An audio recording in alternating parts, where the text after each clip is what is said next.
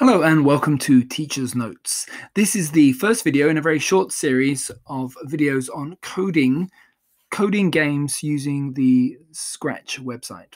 So in this first video in that series, we'll look at two ways to program your sprite or your character to move. Okay, so first of all, I'm going to teach you how to move the sprite using the arrow keys. Okay, so what we do is we head over to Events.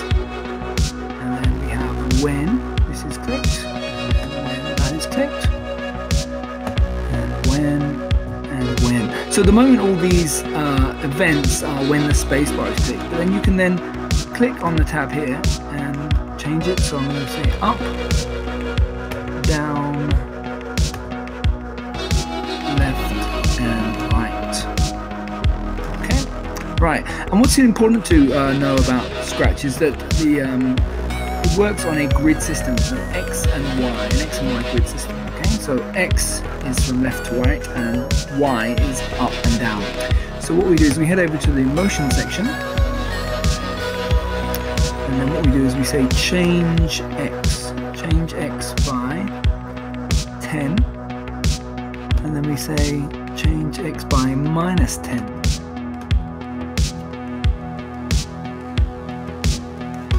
Let's have a look at that works. Yep, left and right. So changing X by 10 minus or plus to make it go left and right. And it's the same idea for going up and down, except we use Y. That's set. Change Y by 10.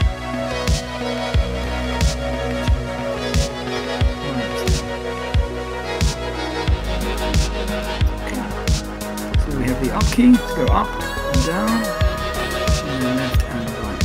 So that's the easiest way to make your character move using the arrow keys. And then of course if you wish to use other keys, you can. You just click on the key that you wish to use. Okay? Right. Another way you can move the character is by using the mouse. So I'm going to choose another sprite here. So this is all your characters, and they're sprites. And I'm going to choose the butterfly. So I click on the butterfly, okay, and I'll move the butterfly over here, next to him. Okay. And then what we do is for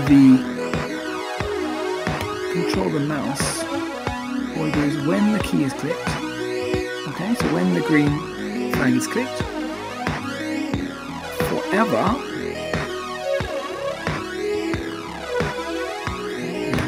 motion again, go to, not a random position, but go to the mouse pointer. Okay. So let's have a look at this. So you see, yeah, as I move the mouse around, and as I click the arrow keys, the cat moves. Okay. And they are the easiest way to program your characters or your sprites to move. And you'll be using this a lot in all of the games. This is kind of fundamental coding for the beginning of all the other games that we'll have in this series. Well, I hope you've enjoyed this. It's very simple. Set up your Scratch account and get coding.